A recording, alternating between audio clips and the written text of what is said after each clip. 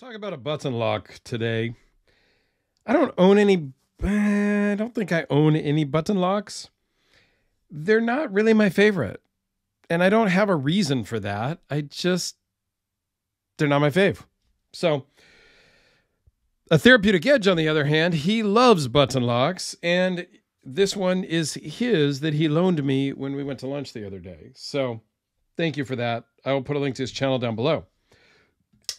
This is the Spartan Blades Pallas in a Tanto version. They have a new, since they came out with this one, they came out with a drop point, which actually looks pretty cool. I do love a Tanto blade, but that drop point one looks really nice.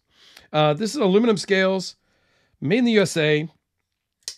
S35 VM blade, as you can see, that... why do we need to make it that big? Like, seriously. Why? I mean, it is the only thing on the blade. If it were me and I had to do that, I would probably put it on the backside, maybe? I don't know. I would want it, like, yeah.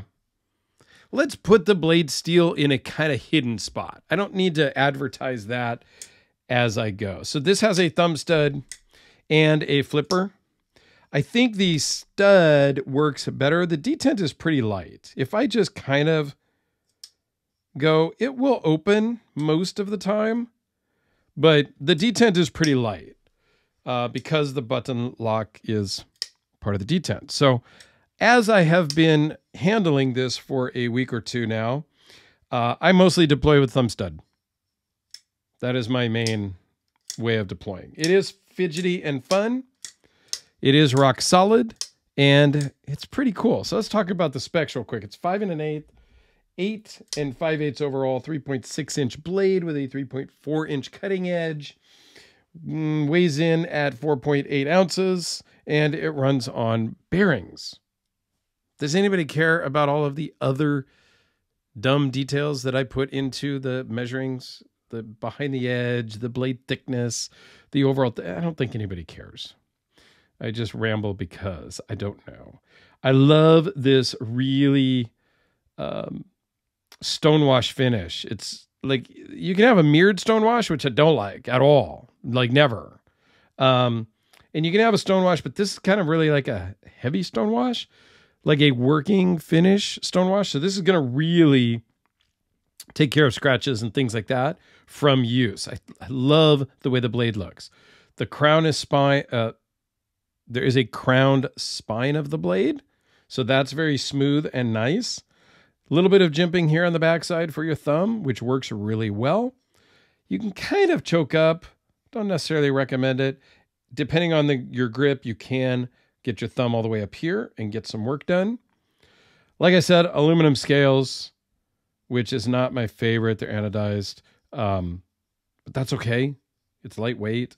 Just a steel bent clip, which works really well. It is fairly tight, a little bit tighter than I like, but you know, it's all right. It works well. All in all, I think this is a great blade. Spartan Blades hasn't really been a company that I have been that familiar with or that fond of for no real reason. It's just not generally had things that appealed to me. But when Peter brought this out at lunch, I was kind of taken back by it. I really did like it. And so he said, there, keep it and do video. Like, keep it to borrow. Don't keep it, keep it. So here it is next to the Sharpie. How about the Kubi KB237? One of my favorite budget blades still to this day.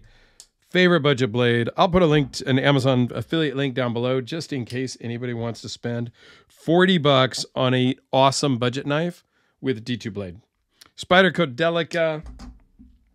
Let's pull out a Hellraiser. I'm trying to think if I have any other aluminum handled knives here on the table. I don't think I do, but the Hellraiser's kind of got the same look.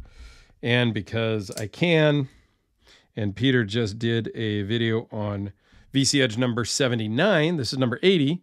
Number 79 is more of a standard offering. I'll pull this out. So it's about the same size. 4.8 ounces, 1.5. Standard one is 1.6. Yeah.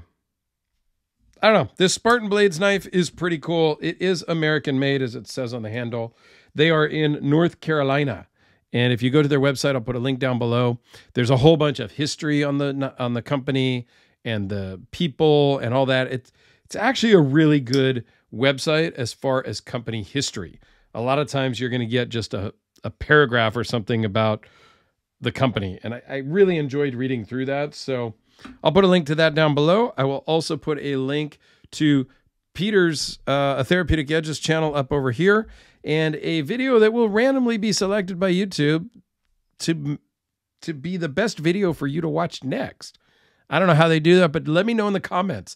Does the video that comes up in the corner something you would watch, or is it not? Because I'm curious as to how the algorithm works, if you will. Thanks a lot, guys. I greatly appreciate it. And A Therapeutic Edge, thanks for the loan.